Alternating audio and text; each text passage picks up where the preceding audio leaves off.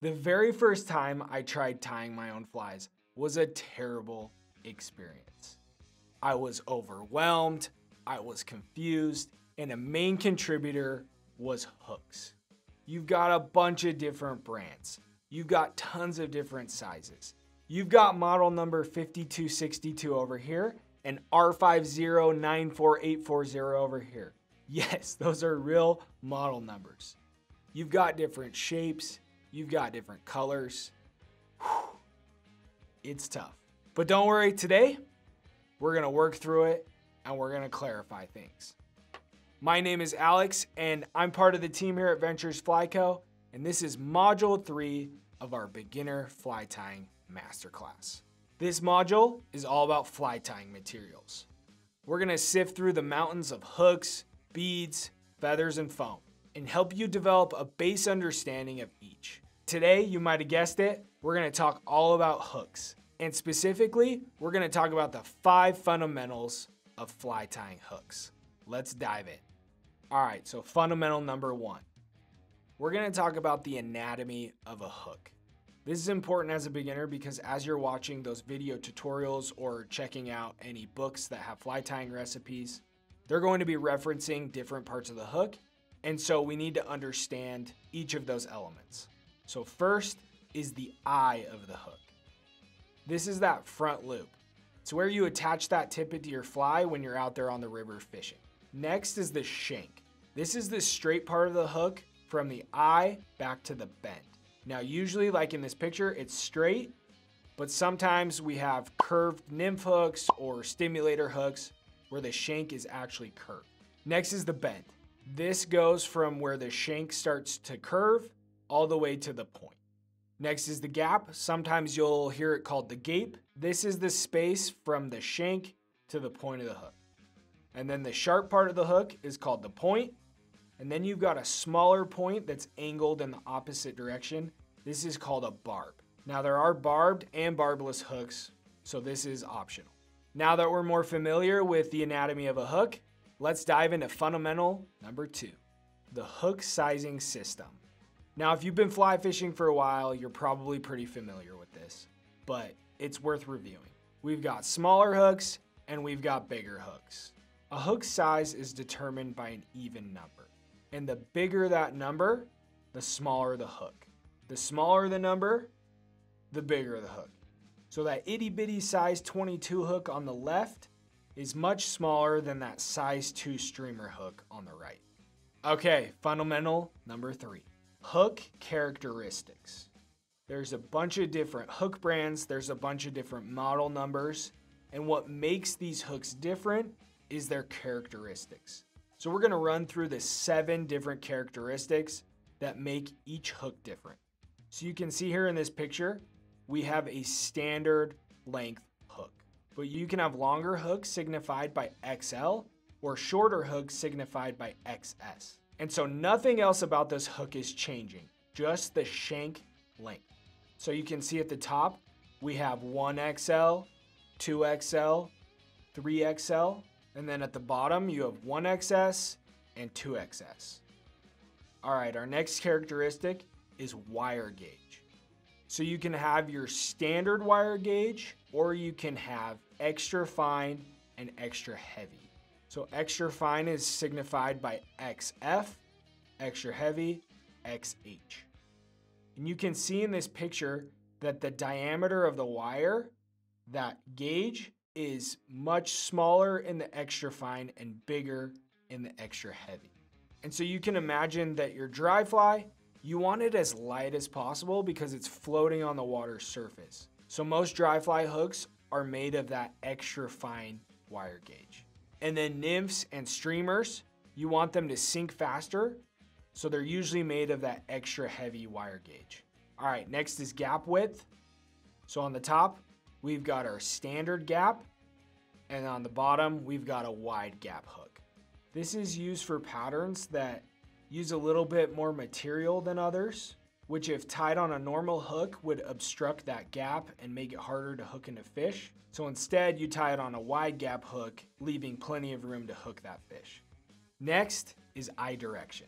This is pretty simple. The hook can be oriented in 3 different ways: down, straight, or up. This is going to play a role in the motion of the fly under the water surface, or how it sits on top of the water surface. All right, next is barbed versus barbless. So as we mentioned before, the barb is that little point that's angled in the opposite direction, and it works. It definitely makes it harder for that hook to come out when you're fighting a fish. But each hook model usually has a barbless equivalent, and I would say it's generally accepted among the fly fishing community that barbless is the way to go. It makes it easier on the fish, and it makes it way easier to get the hook out when you're practicing catch and release. All right, the next characteristic is shape. So here we've got our standard hook shape. You've got that straight shank, the bend, the point, but you've also got hooks like this. This is a curved nymph hook. So the shank isn't completely straight. This hook is generally used for patterns like midges or scuds or emergers. And then here you've got a jig hook. The way this hook is shaped actually causes the fly to ride with its point facing up as opposed to down while it's traveling through the water. And so shape is an area where things get a little bit crazy. You can find tons and tons of different hook shapes. Their uses are far and few between, so as a beginner, we're just gonna focus on the standard, curved, and jig hooks. And then our last characteristic, color. So the 2 main colors you'll find are bronze and black nickel. Most of the standard hooks are gonna be bronze, and a lot of those jig, Euro style hooks are often black nickel. I'd argue that color's more about making your flies look good and showing them off to your buddies more than it is about actually catching fish. So that's the end of our hook characteristics. Now we're gonna dive into fundamental number 4. So hooks and flies usually fall into 4 main categories. You've got your dry flies, you've got your nymphs, you've got your streamers, and the last one could be a subcategory of nymphs, but they're unique enough that they deserve their own category, and that is Euro or competition nymphs.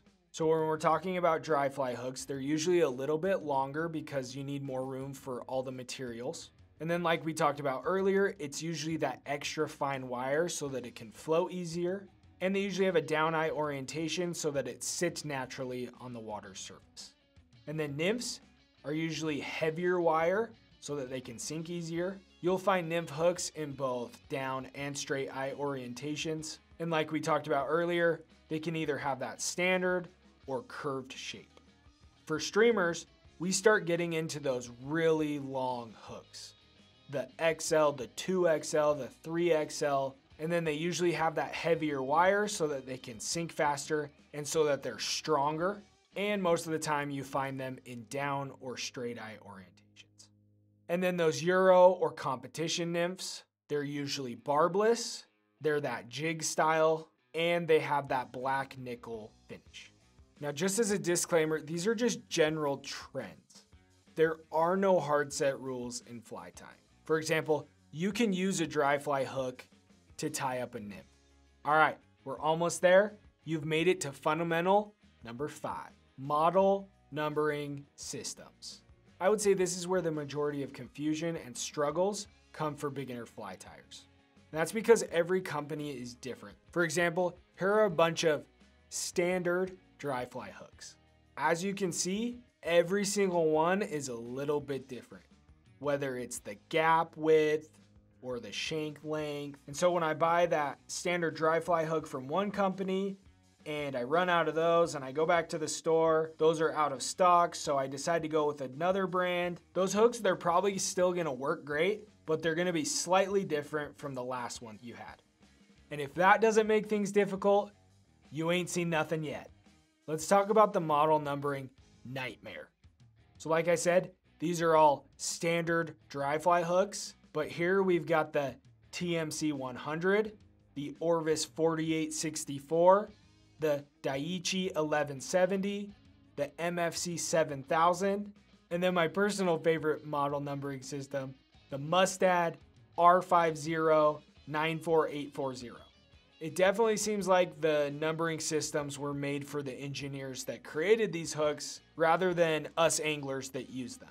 But it is what it is, and we've just got to deal with it as fly tiers. So Especially as a beginner, don't worry too much about it. Just a little bit of friendly advice. Take it slow. Understanding that a TMC 100 is a dry fly hook, a TMC 5262 is a nymph or a streamer hook, a TMC 5212 is a terrestrial hook.